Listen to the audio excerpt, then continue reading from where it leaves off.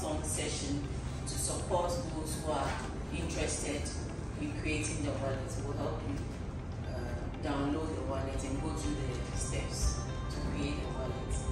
And then we also help you put some ADA on your wallet as well to start you on the path of cryptocurrency.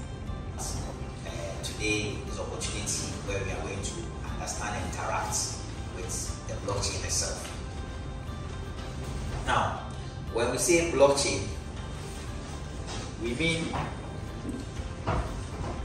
a decentralized distributed ledger that records the provenance of digital assets. And it's all boiled down on what you want to do. If you take the public blockchain, what the public blockchain does is that it allows for what?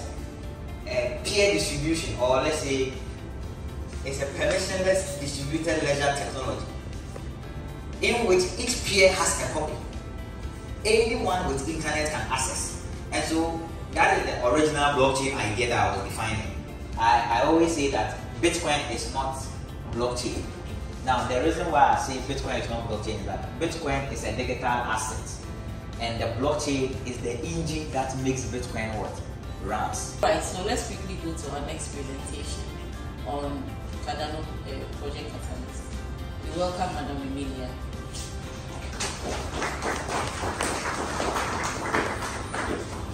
I was reached out as we are reaching out to you, and I looked through and I said, which part of it will benefit me? So that's what we are going to do now. When we say decentralized, what we mean is it's not centralized. You know, the government system of funding like USAID, any other thing, is a centralized one. You can't just apply for it as an individual and to be sent to you. No.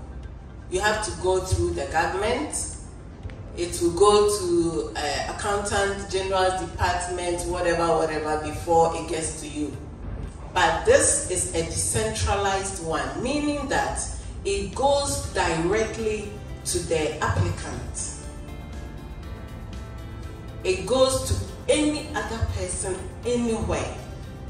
No matter your status, no matter what you know, whether you've been to school or not, it's your idea that gets funded. That proposals are voted on by registered community members to receive funding for implementation.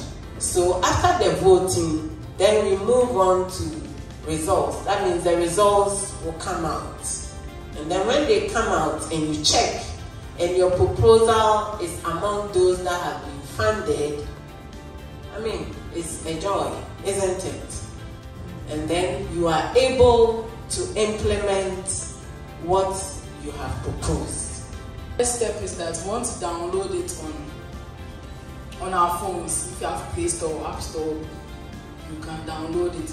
This is the wallet that Nathaniel spoke about in his presentation on where you keep your ADA when you get funded, or when you have any ADA, where you hold the money. You hold it in the Imego Roy Cardano wallet.